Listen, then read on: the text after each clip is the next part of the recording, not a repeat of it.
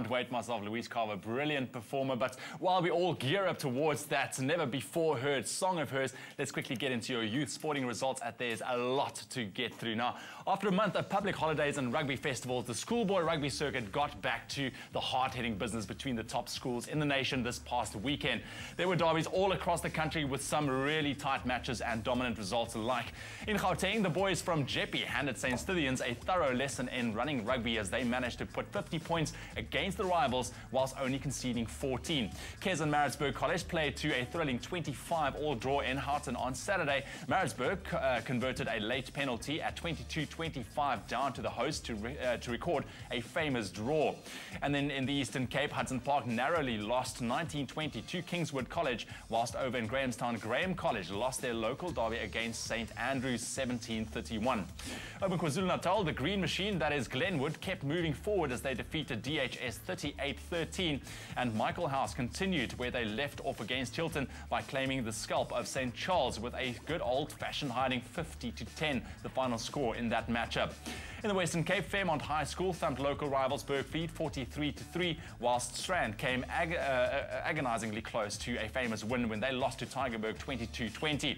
Bishops was in devastating form on Sunday as they walloped Triple Crown rivals Sachs 80-5 in what was the biggest scoreline of the weekend. But elsewhere, the highly impressive Gautfontein team came undone against Nelspruit as they lost their close encounter by 27 points to 28.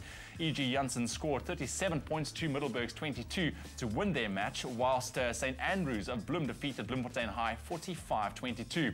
But in the derbies of the weekend, it was a match to be remembered by Queen's College on Saturday as they took on their provincial rivals Grey High School in a match that the entire first team had been looking forward to. It had been a forgetful day for Queens, who had not managed to post a victory against Grey in any of the age groups before the first team, but that was not the matter, as Jerry Dankwa, who praised his hand off a week ago here on Expresso, showed why he's such an exciting prospect for the future. The big winger had a run that included 4 consecutive handoffs to score a try in the dying moments of the match and secure a famous victory for Queen's College, with the scores finishing at 29-25. It was a first-team double for Queens as they also won the hockey 4-2 and thus were the overall winners of an exciting weekend of school sport. And then at the Hawthornden Field in Wynberg on Saturday, 2 of South Africa's top schools played one of the most exciting matches of the weekend as Wynberg boys took on Paarl Boys High. The first half belonged to the hosts, who dotted down behind the try line 3 times against Paarl's 1 to go into the change room leading 19-7 and looking on course for famous victory. But Paarl wasn't having it as they outscored Wynberg by 4 tries to 1 in the second half and managed to hold on for a hard-fought and well-deserved 24-22 victory. And then in Pretoria, it was one of the most anticipated clashes of the weekend as the country's top side, Grey College, took on the Witbulle Affies. The match lived up to the billing as the boys on the field traded blows for the first 35 minutes of proceedings, with Grey College entering the halftime break as 22-19 leaders in this encounter. The second half looked like it was going to be a college affair when the boys from Bloemfontein kept the scoreboard tickling to take their lead to 39 points against 19. Affies would respond in outstanding fashion and fight back to get the scores 39-31 and send Grey's heart into a little panic. But with another Grey penalty, they took the score to 42-31 as Affies would need 2 tries and a conversion to win. The home side wouldn't be able to pull an Ike Tigers as they lost the encounter 42 points to 31, which firmly solidified Grey's position at the top of the schoolboy rankings.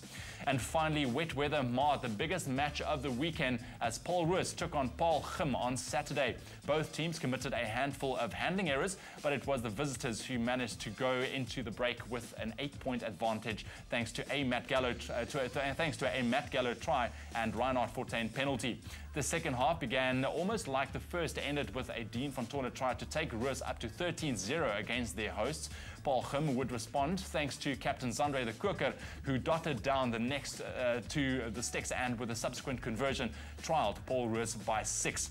A penalty apiece would be traded from that point through the full time as the Stellenbosch outfit held on for a sweet victory against their rival, 16-10, the final score. And we want to give a round of applause to all our young sports stars making us so proud across the sport fields around the country. Now, a little bit later on, we have some more sporting news for you surrounding Donald Sterling, the owner of the LA Clippers, after he was caught making racist comments. But he apparently, after quite some time, came forward with an apology. We've got the full story for you after the break. Stay tuned.